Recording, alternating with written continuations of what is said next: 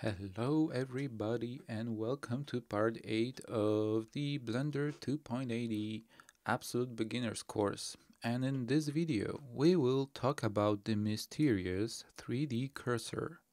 So it already appeared in the previous parts and now we are gonna focus on it and learn what it actually does. So that's probably the question you ask yourself every morning. Why do I need a 3D cursor in Blender? And it's actually a pretty useful feature, um,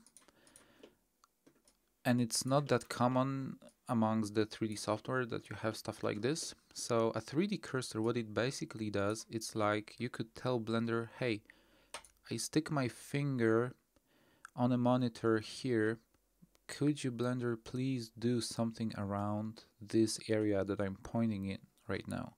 So let's say you point somewhere here and you would like Blender to do something around this point. A practical example, imagine stretching a rubber band. So you hold it with your fingers in one place and then you stretch it with your other hand. And the 3D cursor would be a place where your fingers actually hold the rubber. So let's just visualize it. When you select a cube and use a scale tool, you switch to the pivot point as a 3D cursor, and now you can see that the scale operation actually starts here, but it doesn't go any further to the right. So when I grab the handle here, you can see that the effect we have is actually, it looks like we are stretching the cube. So again, if I now left click here somewhere, I can do it like this. When I switch to rotation, you can see the pivot point is around the object bottom right.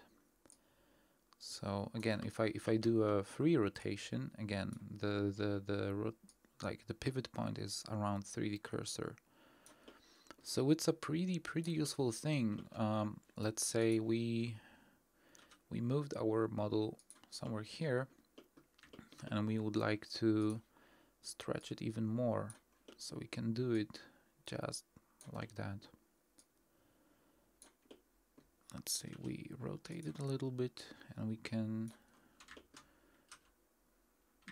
place it like this and again stretch it. And the 3D cursor, the cool thing about it is that it snaps to the surface. So when I click with my left mouse button here, I obviously probably didn't mention, but you have to select it here so it works. So when I click around the 3D viewport with my left mouse button, the 3D cursor snaps to the surfaces of the objects. So it's a pretty cool thing. From what you've just seen, you might think a 3D cursor is a rather like a very organic and not a very precise tool, but in reality it's exactly the opposite. You can make a very precise transformations using the 3D cursor, and the thing you need for that is the snapping tool, but not the traditional snap tool, which is available here. I will describe it maybe later during the edit mode tutorials. But now you can access another snap tool, which is centered around 3D cursor. So to do that, you just right click and you see you have a snap option here. So you can see multiple multiple positions here. So the bottom part is centered around the 3D cursor. So you can snap a cursor to select it. Let's see what it does. If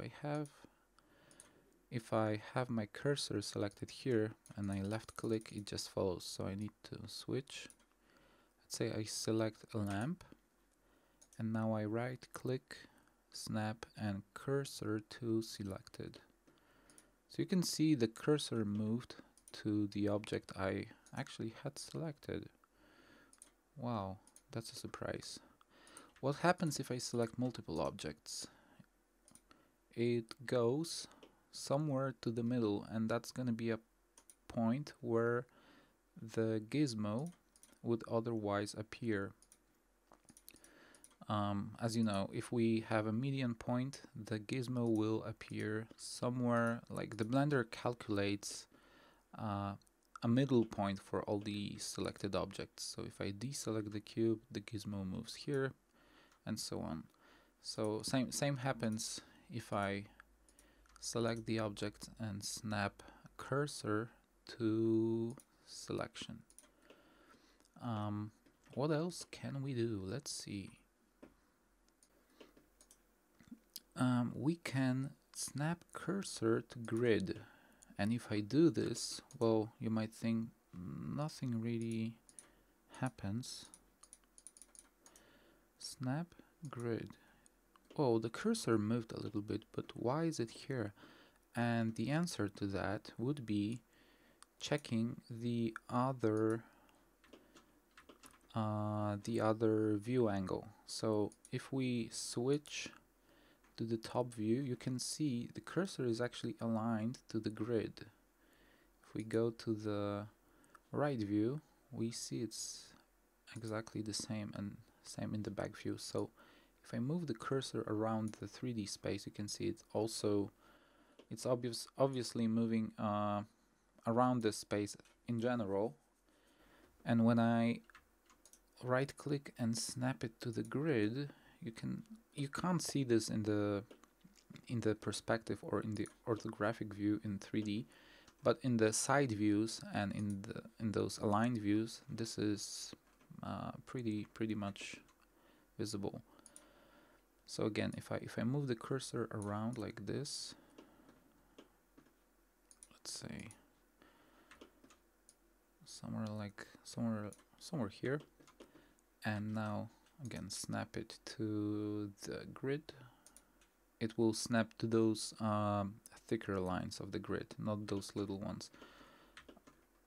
So you can see, yeah, it's happening here. Another way the cursor works. So let's just delete those objects and multiply the beloved cube.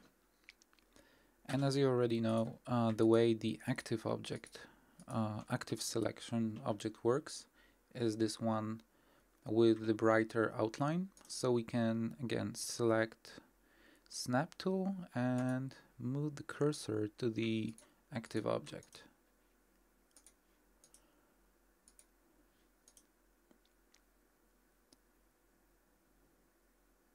Yeah, sorry, this one. So now a little bit more practical approach.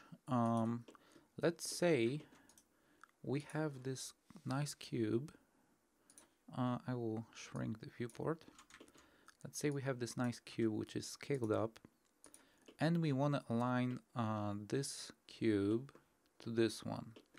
So instead of just moving it around like this,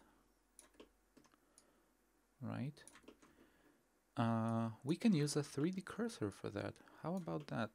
Let's just select it, click somewhere on the face, so you can see the cursor is here.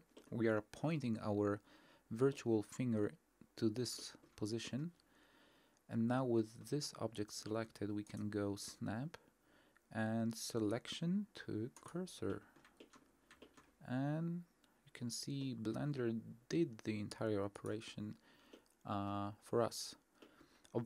Of course, the cube is like a little bit, it's synced into this bigger cube, and that's because the object center is within this dot here.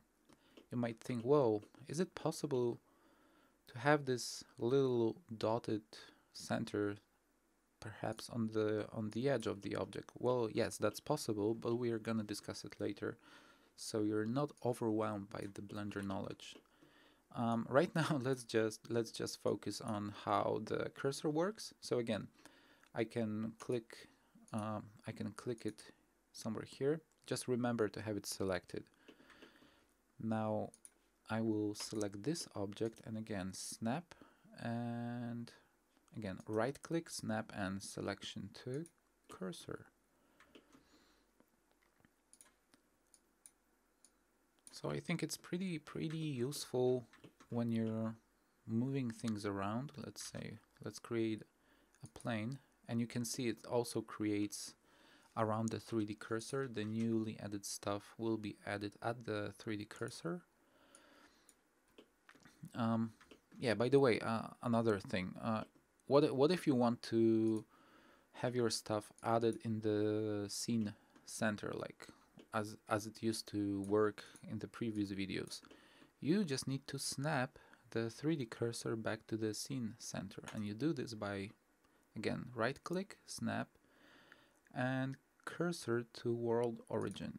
So now it's back in its central point, and now whatever you add to the scene is created here in the middle.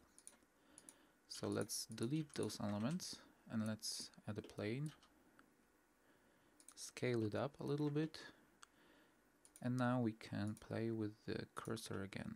So I want to move this huge cube here, just right click, selection to cursor. Now I want to put this cube on top of that. I select it, right click, selection to cursor, and again I select the cursor, click here, select another object, snap, selection to cursor. So I'm just putting them one on top of another. Of course I can then align the objects more precisely, but I think you get the idea how we can use the cursor now. And to end this video, another shortcut to learn. Instead of just right clicking, which is actually, this is a feature of a new Blender, which is very cool in my opinion.